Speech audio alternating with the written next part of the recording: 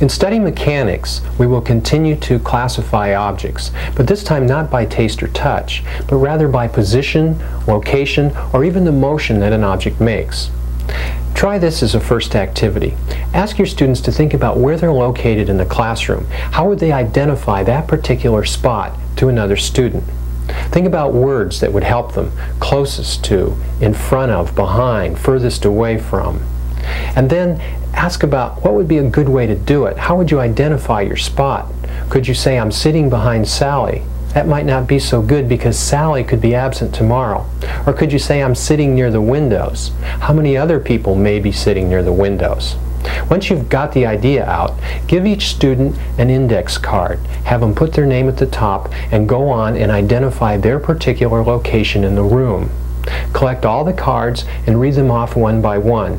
See if the rest of the class can guess who the mystery student is. And then, of course, you can read the student's name. This is a good beginning activity in understanding location and grid patterns, which we'll go to next. Let's start with one lone dot on a piece of paper. How would you identify its exact position? It's not so easy. But if this dot was surrounded by a bunch of other fixed points, other dots, and even better yet, the rows and the columns were identified with the letters A through E and 1 through 5, it would be very easy to identify this dot as A2. You can use a grid pattern like this to get your students to understand coordinates. Have them, for example, draw a square around B2, maybe a circle around D3, or a triangle around C5. From here we can go to a matrix with letters instead of dots. Make sure that your rows and columns are listed by number so it's not confusing. Give your students a series of coordinates that they can decipher to find out what the mystery word is. As your students become proficient in deciphering words and deciphering locations of dots, then you go to the next step, and that's reading maps. You've noticed that maps have these same types of coordinates with letters across one axis and numbers across the other, and it allows us to find a street very easily. You might make up a fake map that has all these different streets on it. Use the names of the students in the class. Give a little directory like Fred Street, and what is the coordinates for Fred Street? Let them fill in the proper coordinates, then you can check it. If you have an exceptionally good class, you may give them a copy of a real map, perhaps your hometown, and have them identify the coordinates of a particular street. Now we want to go to the next step in map reading and locating position, and that's understanding the directions north, south, east, and west, and getting from point A to point B on our map. Here's a good little activity to do. Make one of these little spinners and make it on a grand scale, maybe about 5 or 10 times larger than you see here. You see that it has all the directions and different numbers. Give each student a piece of graph paper with coordinates on it and a little drawing of a car somewhere in the center. Then have selected students take a spin of the spinner and determine which direction and how many paces everybody's car is to move. As you go through about 10 or 15 spins, the cars will progress along the graph paper. Hopefully, everybody's car will end out at the same coordinate point. This is a good activity in understanding position and movement, because now we want to go back to the neighborhood map and start at point A on the map and ask the students which streets they should travel on, which direction they should go, and how far on that particular street to get to another destination point, point B. We're understanding position and location and how we fix a position by reference points, and also we're getting a real good basic understanding in map reading. Another fundamental concept in mechanics is understanding that events can be sequenced and ordered by time. Let's take a series of pictures of a ball bouncing. Let the students color them in, cut them out, and then order them the way the ball would normally look as it bounces. You can staple them all together and flip them in succession just like the movie picture and actually see the ball move. Let's investigate machines, and as we do, remember that when you're teaching elementary school in science, you can be just a little crazy if you want to. So what we're going to do is head for the wind-up toys. I brought my two favorite ones out. This little guy walks, and this little guy does backflips, the little gorilla. You may have seen him in the Earth Science tape.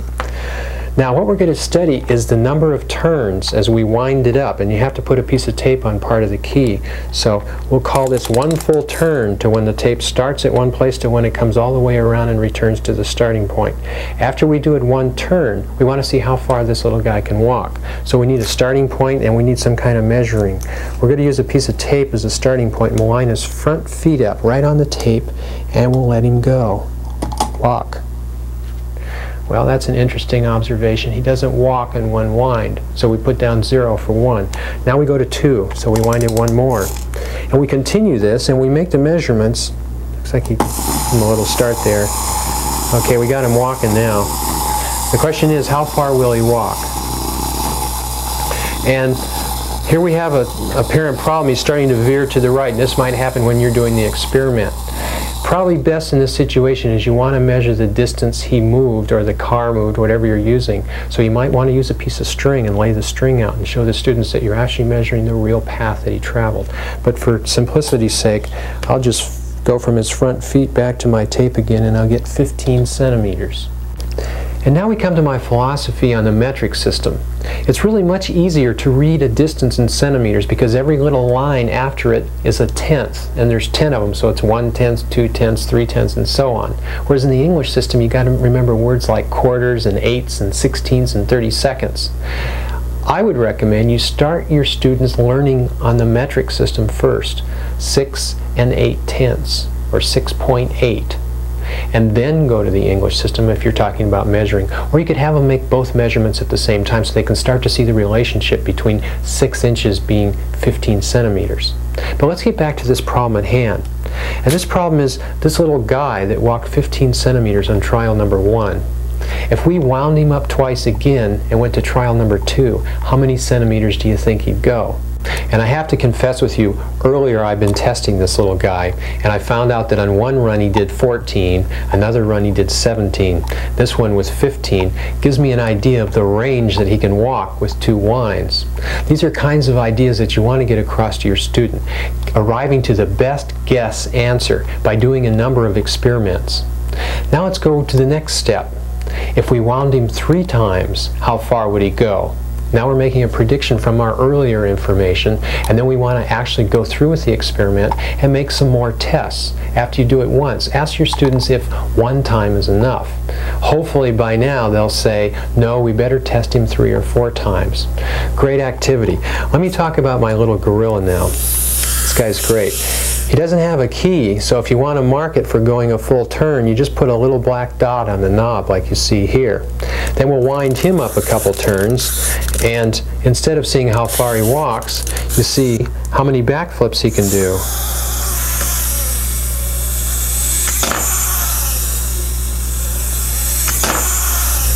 I know you're all going to be going out to the toy store now that you've seen this. But we can talk about another thing here too. We can talk about the energy required to make this little man walk. This is spring energy, where you wind energy into it with the muscles in your arms, and that energy is stored up in the spring and then released when he's on the table, and the energy you put into it allows him to walk forward. And where does the energy come that we use to wind this toy up? We eat food to get our energy, and the food we eat derives its energy from the sun.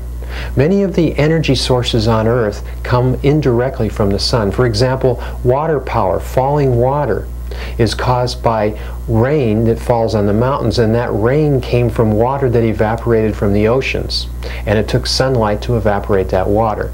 And winds are caused by uneven heating of the Earth, so the sun also causes that energy.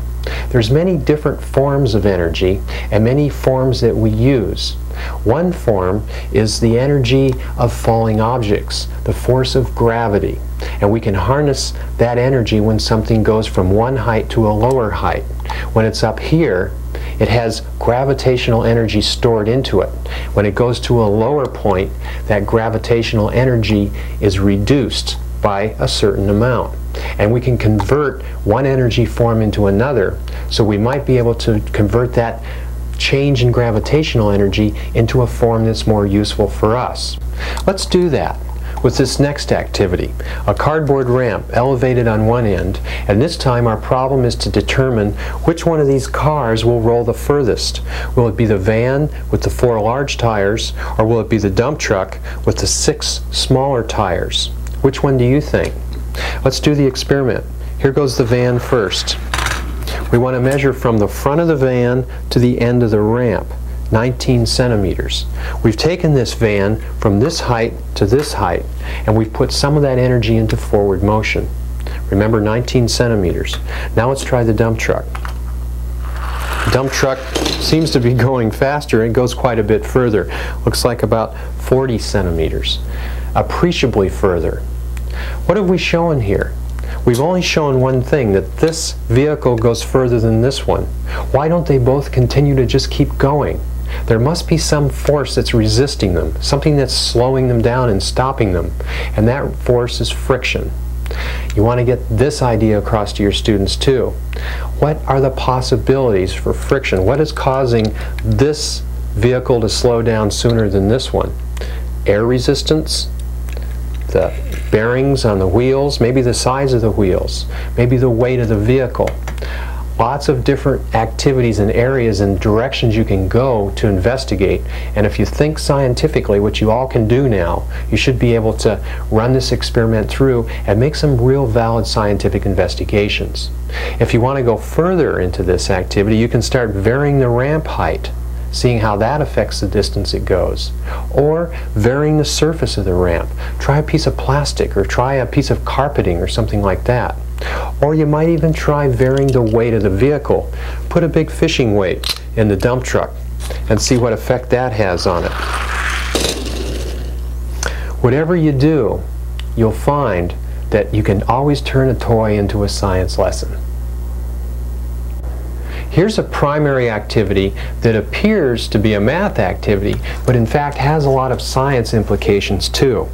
First, it covers chemistry, properties of materials. Which one of these is blue and triangular? This one. It also covers position. How would you identify the position of this particular object? Well, it's between the brown square and the brown triangle. So we're talking about mechanics too. Another thing you can do with this is remove it from the student's view, switch a couple of these around, bring it back up, and ask them to identify which ones were moved. This allows them to understand more about position and how you're identifying the location of an object with respect to the objects around it. Energy is continually being converted from one form to another. And whenever a conversion takes place, there's a certain amount of energy lost in the form of friction, resistance. Anytime there's a moving object, it's always being slowed down by some type of resistance or friction. And every machine has a certain amount of friction, which gets lost as perhaps heat energy. We can experience friction ourselves by rubbing our palm along a piece of our clothing, and make your palm as flat as possible and put a little pressure on it. You don't have to press real hard. Immediately your hand starts to get hot. What we're doing is we're exciting the molecules in our hand and on our shirt, and we're making them vibrate faster, and that's the definition of heat. Now we want to go on and reinforce friction and the concept of friction with an activity like this. And it's a fun activity. I'm sure you've all wanted to know which material offers the most resistance. Would it be sandpaper, cardboard, or construction paper? And while I'm here, look at what else we have. We have a ruler mounted along this side, and we have a pencil for a bearing surface. And when you do this in your class, use your tabletops instead of a cardboard box. Each student group gets a little apparatus like this, the bottom of 2 plastic cups that have been cut off. This one has the string going through it and tied off with a paper clip, and this one is hanging in a little harness. We'll start by testing the sandpaper. We'll put the cup at the 15 centimeter mark, so the front of the cup is lined up at 15 centimeters, and we'll put 5 pennies inside this top cup.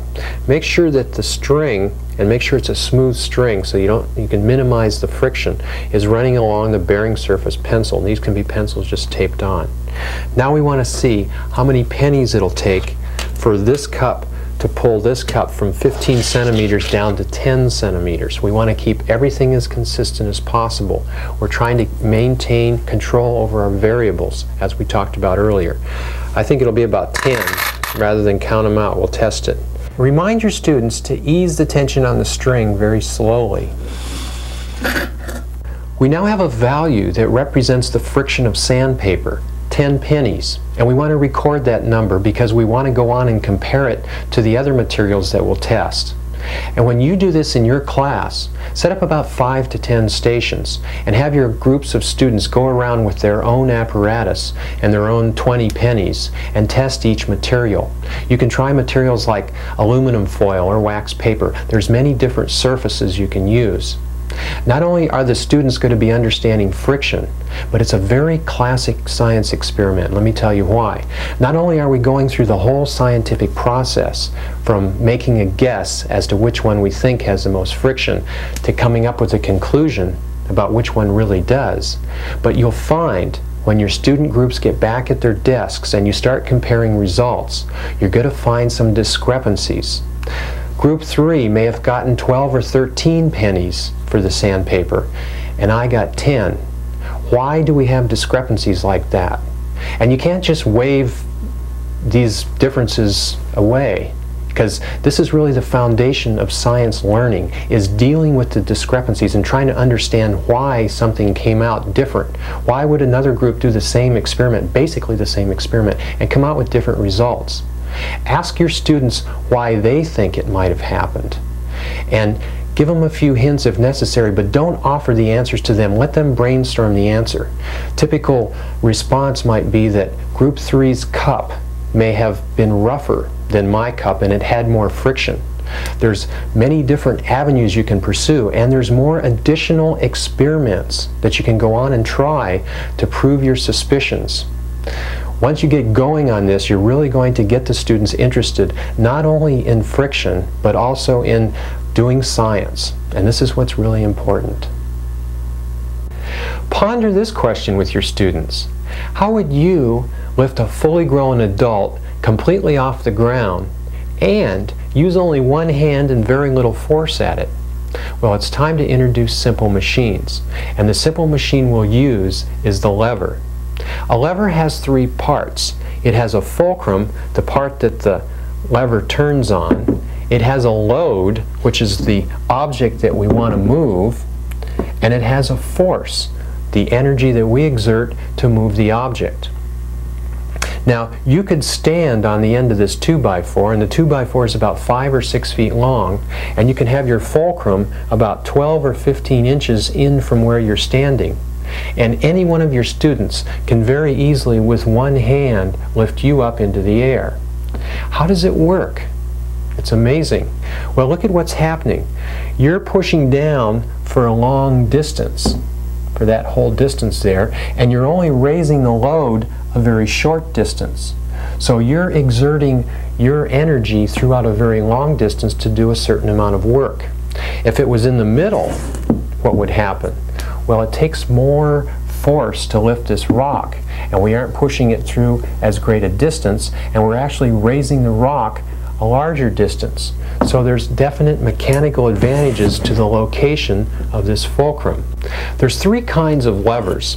Let's take a look at each, but let's use one that's smaller than the one we're working with here. The one I just showed you is called the first class lever. It has the fulcrum between the load and the force. The load's on one end and the force is on the other, and there's many different types of simple machines that use this principle. The second class lever has the fulcrum on one end and the load in between the force and the fulcrum. This is, remember, first we had the fulcrum in the middle, now we have the load in the middle. And you say, well, wait a minute, this isn't much of a useful tool. It takes a lot of energy to lift this rock up. What if the rock was closer to the fulcrum? All of a sudden it becomes a lot easier. Does anyone know a machine that uses this principle? You can almost see it rolling along here, a wheelbarrow. The third class lever is the one that would have the third one in the middle, and what's left? It's the one with the force. So we got the load out here, We have the fulcrum here, and we're now exerting the force in between. Let's see how that is. And you just go, why would anyone want to use this? And if you look closely at it, it's certainly not good for lifting weights, because you have to exert a lot more force to get this weight up than you would just lifting it up with your hands. So the advantage of the third class lever is not in lifting heavy weights, but in actually using light weights and getting more movement. Look at this. If we move this part of the bar only this much, look at the amount of movement we get out of the other part. So there's lots of simple machines that use this principle. There's certain times when we want to have the end of something move a lot more than the inside, like a fishing pole, or a broom, or a rake. Let's take a look at some other examples of all three of these kinds of levers. To be able to identify levers as either first, second, or third class, you must remember those three words in order: fulcrum, load, and force. How to do this? Well, visualize this picture. A triangle that's filled with crumbs. That, of course, is the fulcrum, and that's first. Underneath it is a rectangular box with the word load written inside. That's self-explanatory. And then underneath that, holding them both up, is a giant letter F. And then inside the letter F are the letters O-R-C-E. So we spell the word out. Show this to your students, let them just visualize it once, and they'll never forget it. Now to the machines. Whenever you pop the top off a paint can using a screwdriver, you're using a first class lever. The fulcrum is between the load and the force. Whenever you're using scissors or pliers, you're actually using two levers at once, where the load is the object you're cutting or holding, the fulcrum, and then the force. Take a look at this can opener. It has the fulcrum here, the load is out here where it grabs onto the can, and the force is here, so it must be a first class lever. Second class levers are number 2 in our little pictogram, where the load must be in the middle. And here's a classic example, a paper cutter. The paper is the load. Take a look at this can opener. Looking closely, we see the fulcrum is out on this end, the load now is here, and the force is here. So unlike the first one we looked at, this one is a second class lever. Third class levers, remember, are useful not for lifting heavy weights, but rather for getting a wide movement. And all kinds of tongs and tweezers use this third class lever, fulcrum being down here. Shovel is another third class lever, and in this case the fulcrum is near your body, this hand. The load is on the blade of the shovel, whatever you're carrying, and the force is applied somewhere along the handle. Now if you want to lift a heavy load, you're obviously going to have your force near your load. If you're going to lift a lighter load and want to fling it further, you want your hand further back. And you can exaggerate this by moving it very far back and seeing how much movement you get with the shovel. Whether you're shoveling dirt, swatting flies, or pounding nails, there's a reason and a purpose for a third class lever, just as there are reasons and particular machines that are made using the first and second class levers. Now let's analyze a hammer as a lever, and in particular as it pulls nails out of a piece of wood. When the nail's pounded in close to the piece of wood, we find the load here, the fulcrum right about here, and the force out here. So it's a first class lever. But what happens if the nail is extending from the wood a ways? Well, all of a sudden our fulcrum has moved out to here, the other end of the hammer, and our force is in the middle. So we've switched to a third class lever. And we know that's not very useful for exerting a lot of force. Every carpenter knows the answer. That's to insert a piece of wood in between. We now have moved our fulcrum point closer to our load, and our force is on the outside again, so we're back to a first class lever. There are other simple machines besides the lever that help us to do work. One of these is the inclined plane. The inclined plane, like most levers, allows us to use less force over a greater distance to get the same amount of work done. Let me show you what I mean. Here's a barrel we need to get from here up to here. There's two ways we could do it. One way is to exert a lot of force over a short distance to get this work done. The other way is to use an inclined plane and exert less force over a greater distance to get the same amount of work done. Now the inclined plane is used in other areas. One area is a wedge. A wedge could be something like a chisel with two inclined planes back to back. A wedge can also be seen in a knife blade and in a pair of scissors and many different kinds of cutters. Incidentally, if you have two or more simple machines put together, like you have here, then we have what's called a compound machine. This one uses levers and wedges.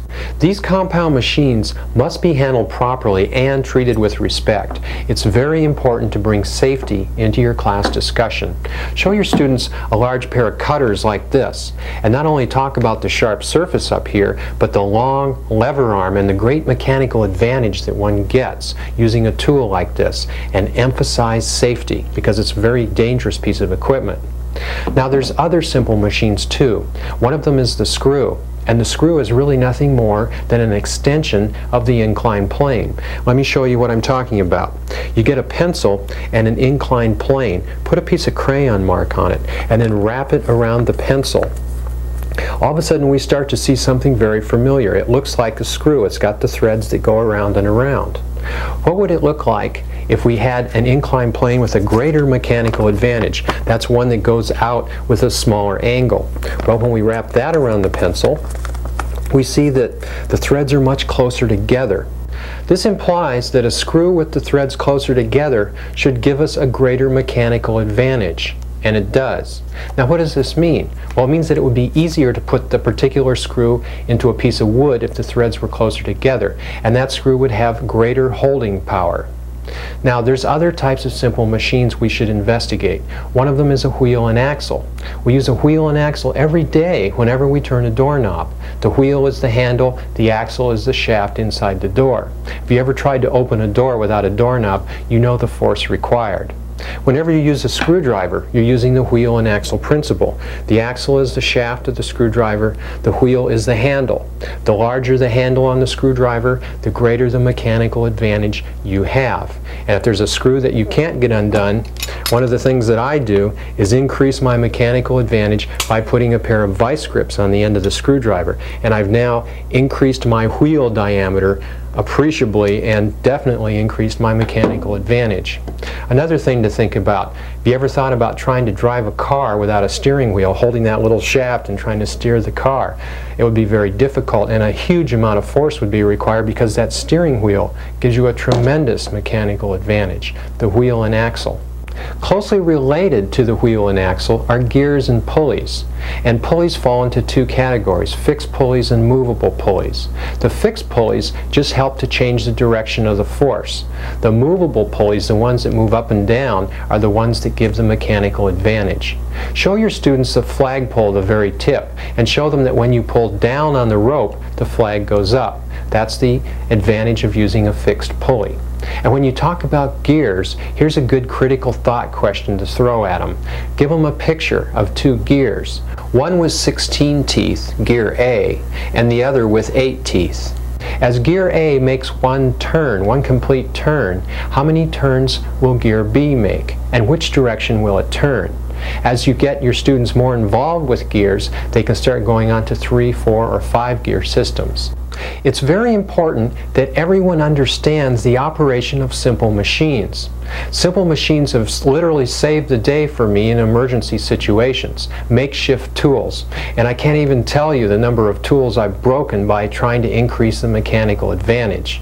But there are some activities that we can look at to reinforce some of these concepts of simple machines. One of them is to take a closer look at the lever and its mechanical advantage. In this experiment, you get the maximum distance with the minimum amount of equipment. Here's all you need per group.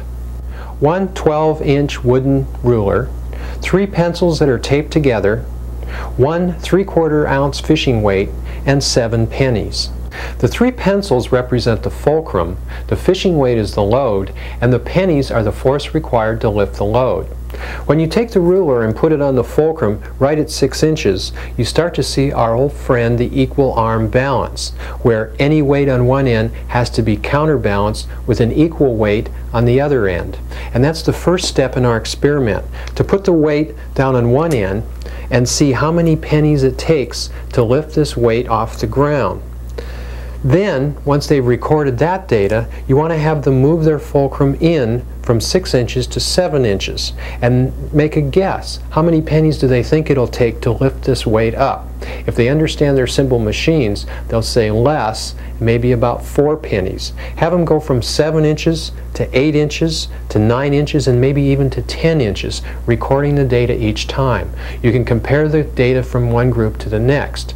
Then, after everybody's back in their seat, you want to make some inferences.